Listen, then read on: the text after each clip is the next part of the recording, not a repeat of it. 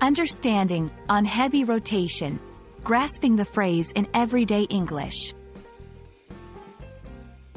Hello everyone, and welcome back to our channel. Today, we're going to unravel the meaning and usage of a very interesting English phrase, on heavy rotation.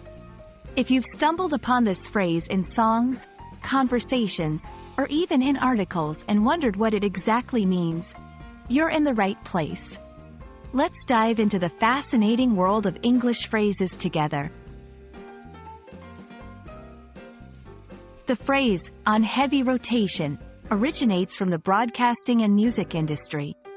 Initially, it referred to songs or music videos that were played frequently on radio stations or music channels.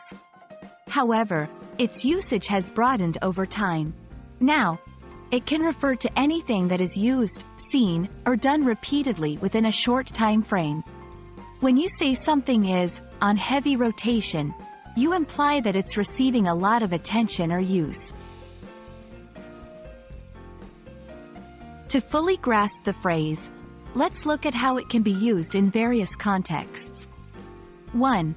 Music and media. As its origin suggests, you can use it when talking about a song that's being played frequently on the radio. For instance, the new hit single by the artist is on heavy rotation across all major radio stations. 2. Fashion. It can also be used in a fashion context to describe a favorite piece of clothing or accessory worn frequently. For example, her red scarf has been on heavy rotation this winter. 3. Daily life. In everyday language, it might refer to frequently repeated activities or habits. For instance, this week, going to the gym has been on heavy rotation in my schedule.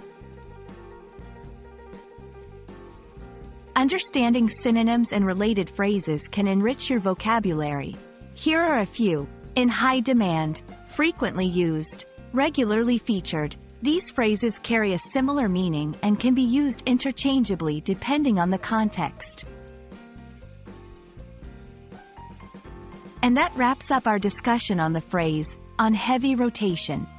From radio stations to personal wardrobes, this phrase has found its way into various aspects of our daily communication. We hope this video has been informative and has added a catchy phrase to your English vocabulary.